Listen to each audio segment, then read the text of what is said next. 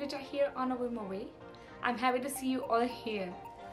Today I'm gonna make a rustic wall piece in which I'm gonna use a single wood piece. I'm gonna paint it with a single color and make it look like rustic using minimal supplies. So let's get started.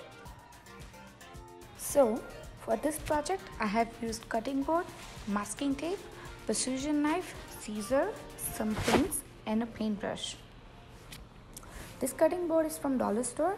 They sell it in various wood textures and sizes. They are all nearly equal to $3 to $4.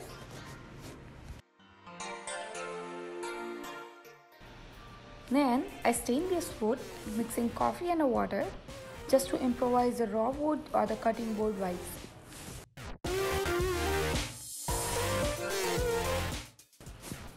And as we all know, water is no good for wood. I stained and soaked excess liquid 4 to 5 times during this process, just to make sure that wood is not getting extra wet than needed.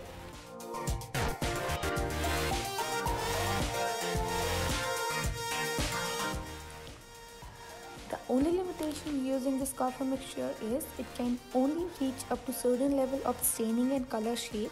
So I would highly recommend to use industrial stain if you have it at your home.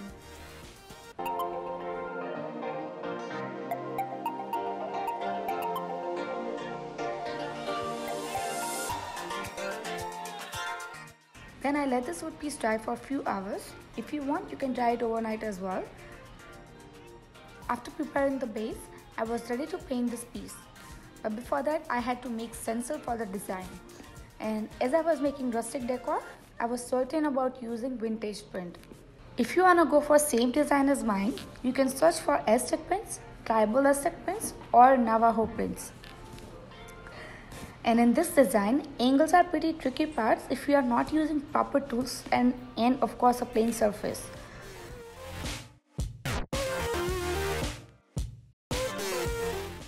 And after securing the design, I painted this piece with the acrylic paint.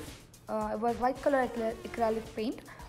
I used normal paintbrush. Coffee stain is somewhat mixing into your paint.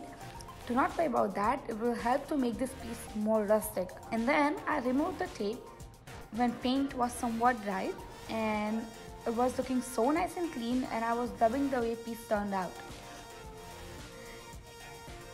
To improvise the overall look of the piece, I gave it a raw strokes of white paint using same brush, and to finish it I sanded down the fine edges, which was showing that this piece is being painted recently. You know what I mean, right? And it was looking nice already, and then I had an idea to make it look better. I went over the piece again, put on some tapes that makes lines with the same diagonal ends both sides. And for those lines I used black and a brown colors, basically the colors with dark shades, so it can stand out and also align with the design. And this is how I did my project.